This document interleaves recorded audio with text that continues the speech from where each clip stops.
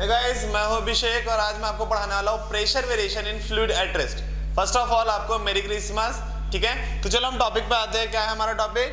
Pressure variation in a fluid at rest. ठीक है, पहली बात तो हमें यह पता होना चाहिए कि अगर हमें प्रेशर निकालना है कोई भी एक पॉइंट पे, pressure at any point in a fluid, तो ये हमें कैसे मिलने वाला है? ये हमें मिलने वाला है हाइड्रोस्टैटिक लॉ से। किससे मिलने वाला है? Hydrostatic law. ध्यान रहेगा। अब ये हाइड्रोस्टैटिक लॉ होता क्या है? तो हाइड्रोस्टैटिक लॉ क्या होता है? Rate of increase of pressure in vertically downward direction, in vertically downward direction is equal to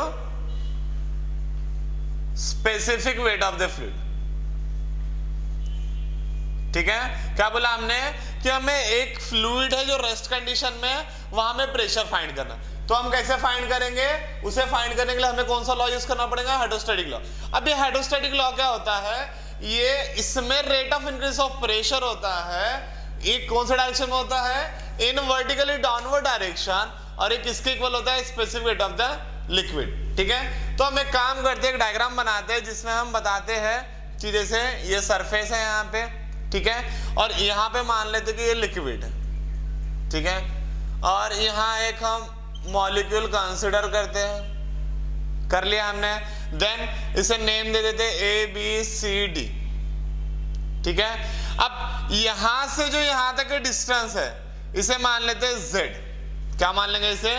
Z, जिसे हम बोल देंगे डेप्थ या height of the liquid element या height of the fluid element. ध्यान रहेगा, इसे हम क्या बोल देंगे? प्रेशर हेड भी बोलते हैं हम इसे, या प्रेशर हेड या depth of molecule below the, क्या बोलेंगे इसे? Below the layer of water या लिक्विड। ये लेयर के नीचे वाला, इसे हम क्या बोल देंगे? Z बोल देंगे। ये जो मॉलिक्यूल है इसका जो एक्चुअल हाइट है इसे हम बोल देंगे डेल्टा Z। ठीक है, हाइट ऑफ द मॉलिक्यूल या हाइट ऑफ द ऑब्जेक्ट, जो भी आपको बोलना है वो बोल सकते हो। ठीक है, अब इस पे जो प्रेशर ऊपर से आने वाला है उसे हम क्या मान लेंगे? P। मान लिया हमने उसे P।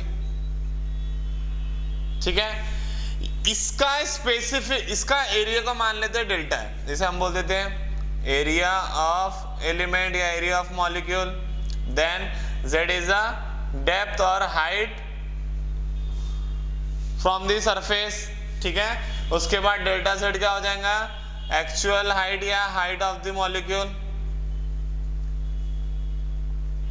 ठीक है, उसके बाद ऊपर से आने वाला ये क्या है? प्रेशर है, तो P मान लेंगे प्रेशर ऑन फेस AB। ये प्रेशर कौन से फेस पे? AB पे। ध्यान रहेगा इतना। अब हम इस पे देखेंगे कि फोर्स कौन से ऐड करें। ठीक है, तो चलो मैं आपको बताता हूँ फोर्स कौन से ऐड करेंगे।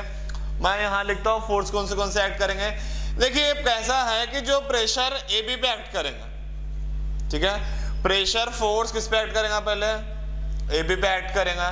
प्रेशर फोर्स कितना हो जाएगा? हम इसे लिख देंगे pressure force on AB equal to P into delta A। Force है तो क्या आ जाएगा? Pressure into delta A। Delta A होगा एरिया और ये क्या होगा? प्रेशर। ध्यान रहेगा, और इसे क्या बोलते हैं? एरिया। अब ये एक्ट कौन से डायरेक्शन में कर रहा है? ये डाउनवर्ड डायरेक्शन में एक्ट कर रहा है। ध्यान रहेगा आपको। ये पहला कंडीशन, ये पहला फोर्स। ठीक है, दूसरा फोर्स क्या है? देखिए इधर से फोर्स ऐड करेगा, इधर से फोर्स ऐड करेगा। एक चीज हमें दिखती है कि दोनों एक ही हाइट पे है, दोनों फ्लूइड में, लिक्विड में। ये तो ये जो इसे नाम क्या दे देंगे हम? जो इसे नाम दिया हमने BC and AD having equal and opposite force. Equal and opposite force है, मतलब इक्विलिब्रियम कंडीशन में दोनों क्या हो जाएंगे, जीरो हो जाएंगे। ठीक है, दो हो गए। अब इसे आपने स्क्रीनशॉट तो ले लिया होगा, तो मैं इसे हटाता हूं। थर्ड फोर्स पे आते हैं। थर्ड क्या रहेगा, थर्ड रहेगा, देखिए ये अपवर्ड से एक्ट कर रहा है तो इसको बैलेंस करने के लिए कुछ तो चाहिए, ये डाउनवर्ड पे एक्ट कर रहा है तो इसे अपवर्ड के लिए, तो अपवर्ड फोर्स कितना हो जाएगा, ये भी P हो जाएगा। पर इसमें एक मेन चीज है कि देखिए ये इतने हाइट पे था और ये कितने हाइट पे, उससे नीचे के हाइट पे कितने से एडिशन, डेल्टा जेड। तो इसे हम कैसे लिखेंगे, P प्लस, क्योंकि इतने में भी तो प्रेशर चेंज होगा, तो इसमें हम लिख देंगे change in pressure with respect to del Z, और यहां लिख देंगे डेल्टा जेड, स्मॉल चेंज के लिए। क्यों आया ये, देखिए यहां तक के तो हमने लिख दिया कि ए बी पे एक्ट कर रहा है, पर ये नीचे से जब ऊपर एक्ट कर रहा है तो ये तो कंसीडर रहेगा, साथ ही साथ जो इस पे फोर्स एक्ट कर रहा है वो भी हमें क्या करना पड़ेगा, कंसीडर। तो उसके लिए मैं एडिशनली क्या लिखा है, del P by del Z, उसको मल्टीप्लाई कर दिया डेल्टा जेड से। ध्यान रहेगा, ये क्यों लिखा डेल्टा जेड हमने, क्योंकि ये हाइट ऑफ द, ध्यान रहेगा ये हाइट ऑफ द मॉलिक्यूल, या जिसे हम बोल देंगे लेंथ ऑफ मॉलिक्यूल अपने हिसाब से। ठीक है, साथ ही साथ इसमें क्या हो जाएगा, मल्टीपल एरिया।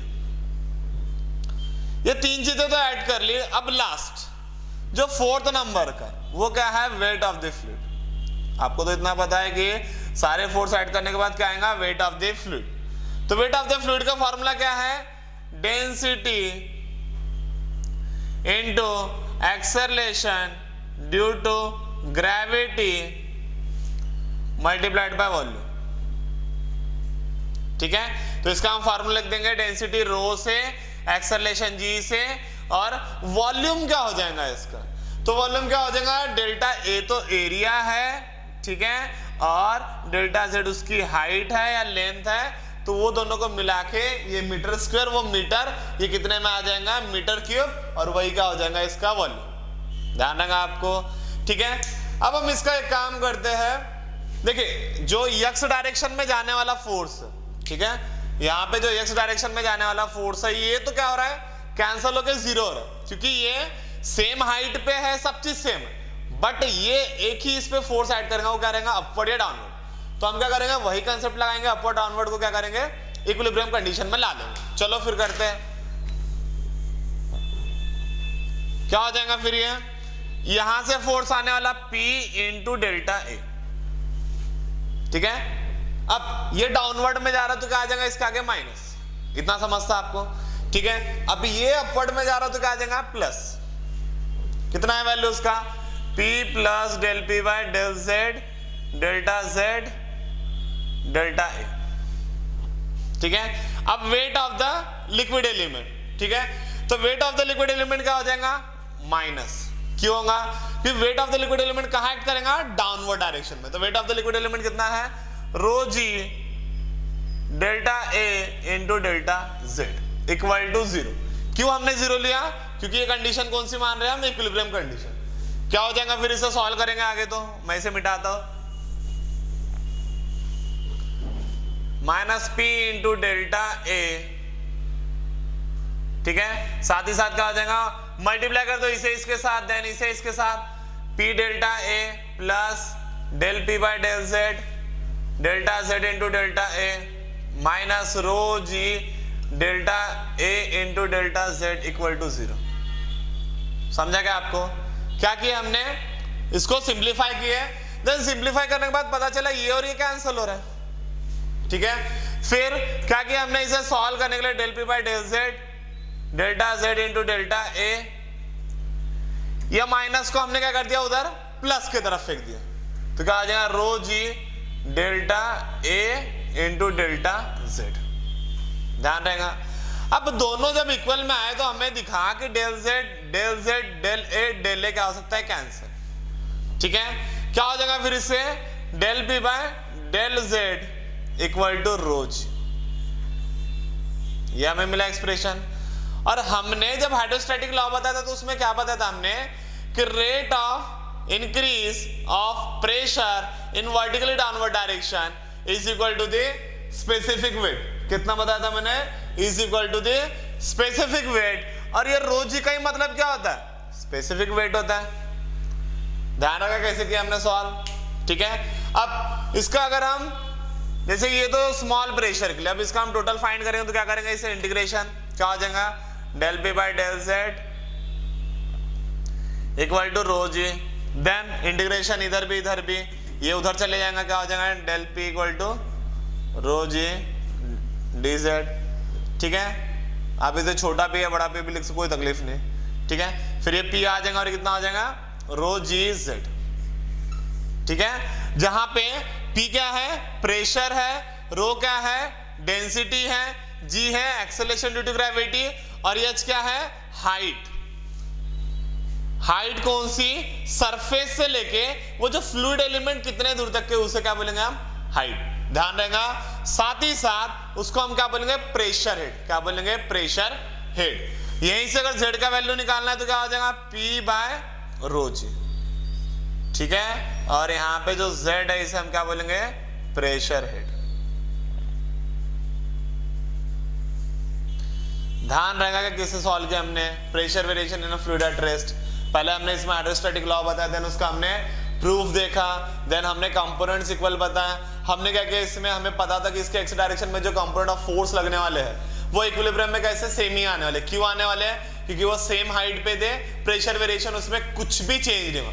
बट हाइट की जब बात होती है तो देखो ऊपर क्या है, हमें एक चीज पता है कि जो देखिए यहां से भी रिलेशन से अगर हम प्रेशर पे जाए क्या हो जाएगा, ये P equal to row ji Z. अगर ये मैं हाइट बढ़ाते चलूं, ठीक है, ये हाइट बढ़ाते चलूं तो प्रेशर क्या होगा, बढ़ते जाएगा। ठीक है, तो मैटर करता है कि हाइट क्या है, क्योंकि हम लगभग देखिए डेंसिटी भी हम कांस्टेंट ले सकते हैं, जी भी कांस्टेंट। इसमें सबसे ज्यादा वेरी क्या होने वाला चीज है, इसमें हाइट है। मतलब इसे हम ऐसा भी बोल सकते हैं, P का डायरेक्टली प्रोपोर्शनल टू Z, कि P वैरी होगा तो Z भी वैरी होगा, क्योंकि रो और जी लगभग हम कांस्टेंट ही लेते हैं। ध्यान रखना आपको। Thank you everyone for watching my video. ऐसे ही टॉपिक्स पर आपको वीडियोस चाहिए, लाइक कीजिए, शेयर कीजिए, कमेंट कीजिए, and one more thing, subscribe कीजिए हमारे चैनल को पर्सनल ट्यूटर। Thank you.